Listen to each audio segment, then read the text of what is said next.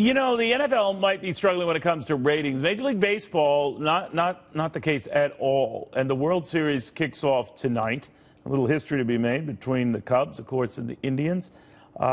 Together, we have never seen a World Series where it's been so long since one of them have won a World Series. 1908 for the Cubs, 1948 for the Indians. And the man who's made all this ratings magic possible, the MLB Commissioner Rob Manfred, live from the West Field in Cleveland. Very good to have you. Thanks for coming. I'm glad to be with you, Neil. It must be kind of a slow news day, I guess. But how do you hide your bias? I mean, now, you must have a team that you want to see win, but you can't reveal that, right? Well, it's very easy. You just sit on your hands when anything happens in the game, and you look as neutral as you can possibly look. Look, whatever team wins here, it's a great outcome for Major League Baseball. It's been 68 years. Cleveland's been waiting, 108 for Chicago. Either way, it's a great outcome for us. That's a brilliant answer, by the way. You know, Commissioner, I'm looking at this and seeing the difference in baseball ratings versus football ratings. Why is that? Why are you guys just off some playoff games and ratings are through the roof?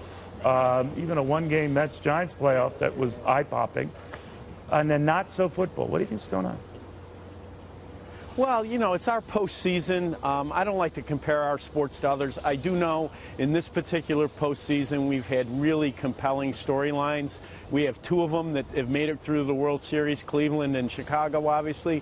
But, you know, the Mets were very interesting. We got an exciting, young group of players who are making the game more interesting for people, and we're very fortunate in that regard. Now, I don't know if you can do anything on this, and who am I to recommend things for you, but since I'm such a huge baseball fan, please remove this one-game playoff thing, the one-game play-in, or whatever they call it. It's very confusing. Could you address that? Well, look, I actually love the one-game play-in. So do I. You know, you took the words right out of my mouth. Exactly. But you think it's really important. You don't think it's nutty? You don't think it's a little weird? No, I really don't. I think in terms of the regular season, it encourages people to play hard to win their division so they don't have to be in the one-game playoff. And then in terms of the postseason, it gets us off to a fantastic start. We had two unbelievable games, one in Toronto, one in New York, and you can't ask for a more exciting start to your postseason. Yeah, but it's one game, one and done. You know, win your division. You don't have to play one game. You know, that's what I always say. You're exactly right. Let me switch to a little bit of the... We don't see any of the kind of protests we have in football either. The Colin Kaepernick thing where you sit out the national anthem or kneel it out. Are there rules to that effect in baseball? We don't have a rule. We issue a memorandum to the clubs as to what we expect from players with respect to the playing of the national anthem, but it's never been a rule, and we've been very fortunate. Our players have been uniformly respectful. So what would you do if one player from either the Indians or the Cubs were to do something similar on an international stage like tonight? We actually had a situation a few years ago where a player did not come out for the national anthem, and I think we did what you have to do. We respected that individual's right to express himself. All right, so you're prepared to do that if you have to, but it's not a free country when it comes to team ownership. These are employed individuals working essentially for a company. They don't have those kind of rights, right? Right. Like I said, we've been fortunate. Our players have uniformly done the right thing.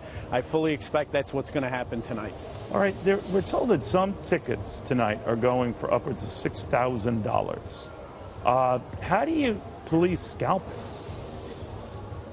Well, the pricing you're talking about is largely in the secondary market. Right. The secondary market is a fact of life for all major events, not just sporting events.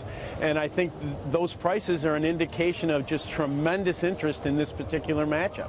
As commissioner, do you like to see this go a full 7 games? Could you live with 4 or 5? I mean, the longer the drama goes on, usually the better ratings-wise and popularity-wise, right? You know, I answer that question based on the fact that I'm a huge fan. The more baseball we have, the better. I'm hoping it goes 7 games.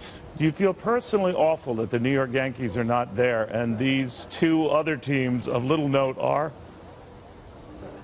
Well, all I can say to that is we're happy to have the Chicago Cubs and the Cleveland Indians. They're great representatives of the National and American League, and we're going to have a great World Series. All right, that's a very diplomatic answer, Commissioner. Finally, the 8:08 start time, the first pitch. Why 8:08? We pick our start times along with our broadcast partners in order to maximize the number of people that can watch the games. We've got great data on start times, and 8:08 seems to be the best spot for us in terms of getting the most people watching a great World Series matchup. It should be big. It should be big. Any predictions? I'm not in the prediction business. I think we're going to have a great World Series. Won't go further than that. All right. Well, obviously you could tell from my questions that I live and breathe this stuff. I'm all over it. Commissioner, seriously, thank you. You have a very good sense of humor as well, sir. Wish you luck and baseball luck.